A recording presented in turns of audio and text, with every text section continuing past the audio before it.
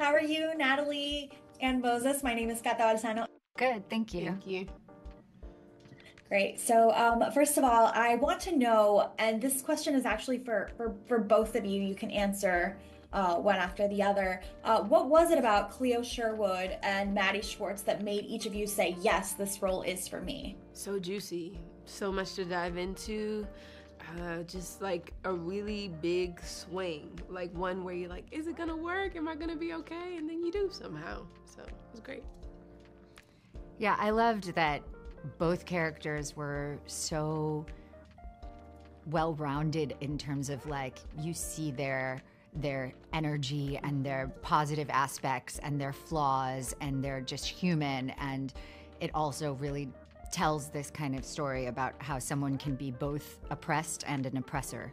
The series and obviously the book touch on very relevant topics culturally, socio-politically, back in the 80s as well as currently, the Jewish person and their portrayal in society, the Black struggle to progress and to be taken in mind and taken into account. What responsibilities did you feel in portraying these characters that even though they might be fictional because they're from a film, they do, they do portray what many people live day to day in reality? Well, I think that one of the things that's so interesting about looking at historical pieces is it informs a lot of where we are today. And I think it's the story of many American cities.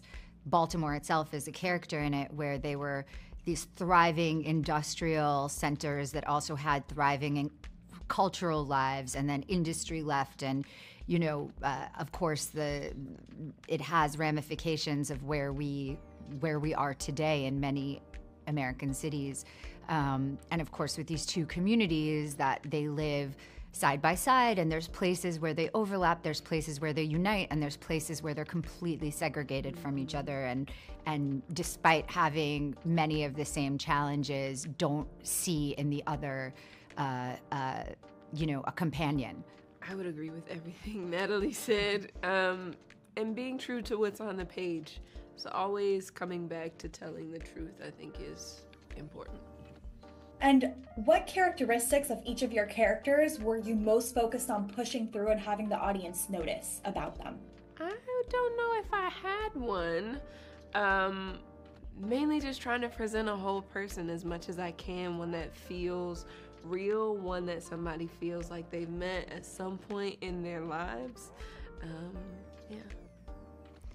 Yeah, I think the beauty of making a series is that you have this time and space to explore so many different aspects of a human that allows you to really know someone like a real person. And so it was lucky to work with Alma, our director, who really created that space for exploration and nuance and showing the wild sides and the timid sides and the extremities of a human's being.